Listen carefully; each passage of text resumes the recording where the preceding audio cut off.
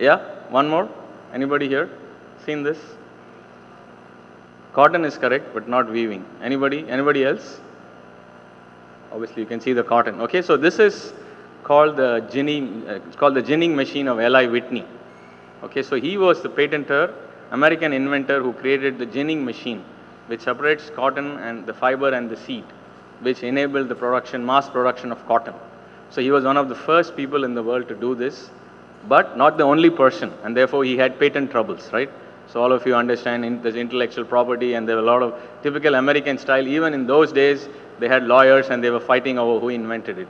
So he did not make much money out of this, but this was really, and then he set up other businesses to maybe make guns, which is another great American invention. So he got a contract from the government of US to make guns, and he set up a factory. So one of the first people to set up a factory to make anything that people could buy in large numbers. Next slide. Yeah, fast. Next slide, please. Yeah. Okay, this is a little bit easier. Yeah, so who invented this? Edison, that's correct. And do you know how many patents he had? He had well over 1,000 patents. So not only did he invent the light bulb, he also invented electricity transmission, the movies, the cinemas. All of you like cinemas here, right? So he invented the phonograph, the movies, and all of these were all created by him, right? He was one of the people who set up an industrial research center. And this is already over 100 years old, and this company is now, of course, known as GE to all of us here. So this was the early days, right? So all the early innovators were single people, and they had a lot of knowledge. So it was not just knowledge of one subject, but knowledge of many, many subjects, right? So here again, the idea is, if we need to think or do something, we must have knowledge across a wide variety of things, right? Because it is in the interfaces, in the connections, in the boundaries, that's where innovation is going to come from, okay? So after individual inventors, then companies had been set up, and then it became too expensive. There were a lot of money being spent on research. So again, a quick question, right? DuPont. So what is that? What is the picture you see there? Anybody know what that is? Okay, let me make it simple. Since we have to get through a little bit faster, that is nylon, okay? One of the great inventions of the materials era, right? From the nylon and the plastics, that was all the revolution of DuPont. And Procter & Gamble. This is a very interesting one. Of course, younger people are not likely to know, but definitely the faculty members and older people in the audience should have used that. That's actually the disposable diaper, okay? This is a great technological invention from Procter & Gamble, right? They make lots of money. Do not smile. It's a multi-billion-dollar business, right? And P&G makes lots and lots of money, and lots of these are used, and they are rotting in landfills and creating a big environmental issue, okay? So then we have anybody recognize that? So the boy should know that. Do you know what that is? That's the original spy plane built by Lockheed Martin, called the U-2. And this was done by engineers who were working not on the regular time, but in separate private R&D groups. So that's why it's called the Skunk Works. And this place is famous. Boeing has a facility there.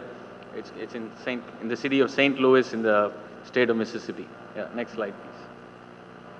Okay, so now we come to the modern world, right? What does this all mean to us? So digital was set up in the 70s, Digital Corporation, right? And they maybe had an investment of, I don't know, 100,000 or something like that from venture capitalists, right? So venture capitalists and people started investing money in new startups, like Google, right? And then came from the universities, right? So University of Virginia has the Y Combinator. I'm sure some of you have heard these terms over here, right? And a lot of Indian institutes are also looking to set up incubators, etc. I know IIT Madras has a very good program, and they definitely do also welcome students and interested entrepreneurs from other institutes. It's not restricted to the alumni or students of IIT Madras, for example. Next slide, please. So what does this all mean, right? So, you know, there have been innovators, and is there a process, okay? So Peter Drucker, if you heard the name, is one of the world's leading management gurus, right? And this is what he has said and can you spot, right? This is not restricted to R&D groups or restricted to individuals, right? So BlackBerry. So what did BlackBerry do better than everybody else, right? And we heard the terms push and pull, right? So BlackBerry was one of the first to introduce the push email concept.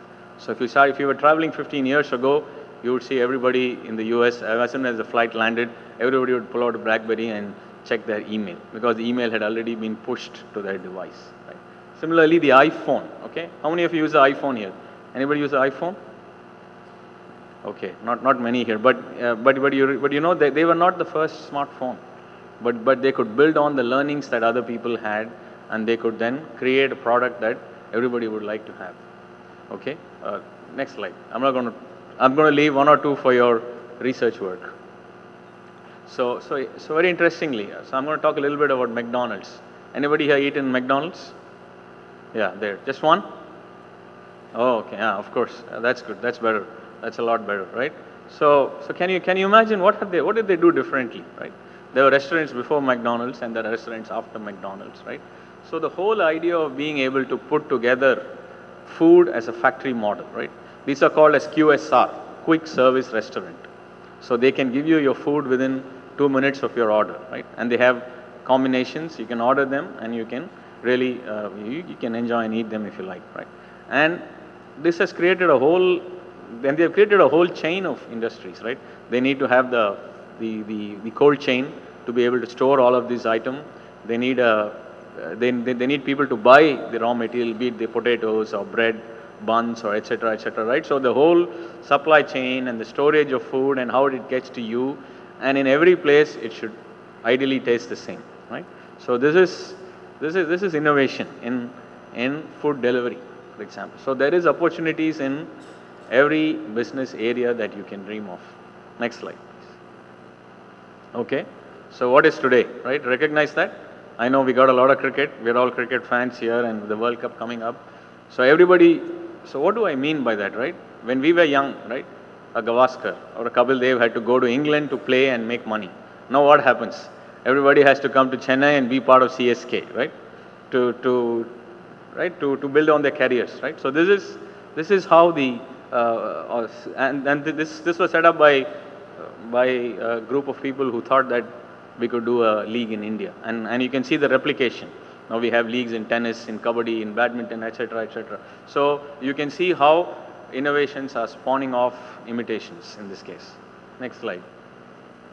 Okay, you all know of the growth of the internet. I'm going to just skip through some of that. Next slide, please. Next slide. Okay, so is everything invented? Are there still opportunities for young people like you to do something? And there are some examples, right? So, you know, I could remember a time when I punched cards, right, to access a computer. And today all of us carry it in our hands, right? So this is the reimagination of what was old and what is new, right? That's a reimagination of computing. Next slide. You have the reimagination of note-taking, right? So I bought a little Surface device the last time I was in the US. And I don't need a notebook. I carry a notebook to all my meetings, and I used to write them down. Only I could understand them, right? My handwriting is really terrible. But now I have got this little device, and I can take notes with a stylus, and I can, of course, and my colleagues are very happy.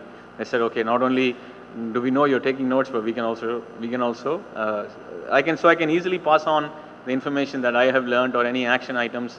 I don't need to retype it into a computer, for example. So this is going to save me a lot of time. Okay, cars, right? There are companies looking, right? You could have a petrol car or a diesel car. You can have a hybrid car, electric car, and maybe in the future a driverless car, right? Next, please. Okay, so I know I spoke a lot of very nice things. So you're going to turn around and ask me, so what do you do, right? So we, in our little way at Lucid, are trying to reimagine the world of non-destructive testing. Any of you heard this term? Anybody with a mechanical engineering background? Okay, just the one hand. I think your vice chancellor has left. I got to ask him a question.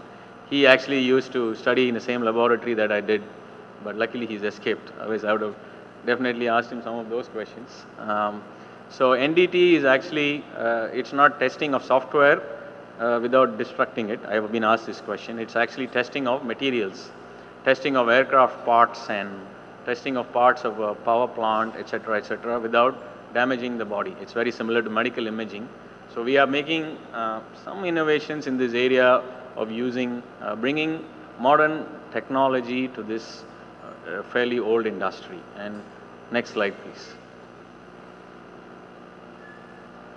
Okay, so those are some of the examples of the kind of software that we do and some of the industries that we serve, right? So, what do I finally wish to say, right? There's tremendous opportunities here, but unfortunately, the first step is got to be that you must be an expert at what you know, right? So this is very important, right?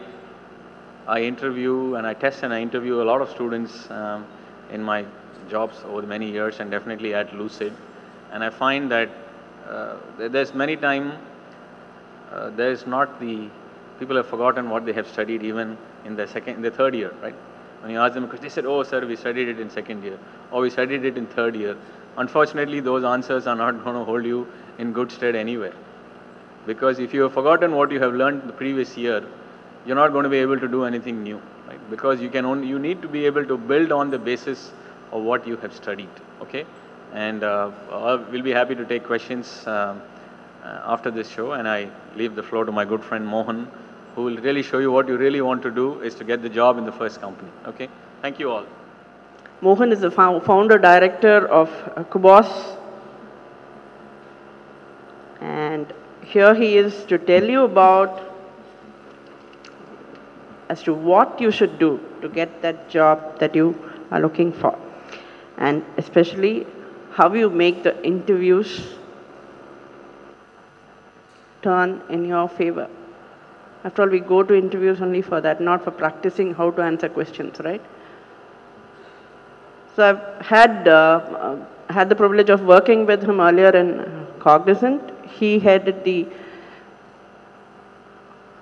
health management services practice and life sciences, and now here he is running a company of his own which does high-end HR management consulting, and he has managed to network so beautifully using all the today's paradigms, right? No? He's good with people and with processes and with technology, a unique combination of a person who can give you real details. Last time he helped us with the innovation challenge that happened, and he was a mentor for some of the very good projects that came up. I have great pleasure in inviting Mohan to the stage. I will try to give you my perspectives on what you should do or what you should not do actually, so that you get a job not only in TCS but also in Lucid Technologies and also in many other companies like CTS.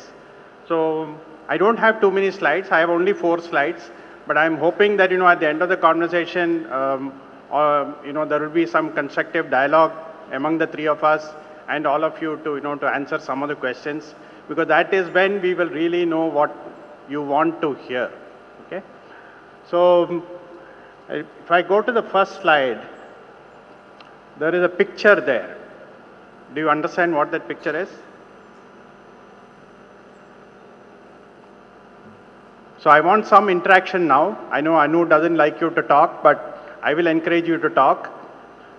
So tell me what that picture is. Fast, because I can't give you more than 2 or 3 minutes. Tell me whatever you think of that picture. Come on guys, get up, fast. Tell anything that you feel. What do you see there? Louder. Floor number 118, good start. Anybody else? Asking for more information, brilliant answer. Anything more? What else do you see there? Universal Studios. Where is Universal Studios? Hollywood, excellent. Then what else? Do you see anything else there?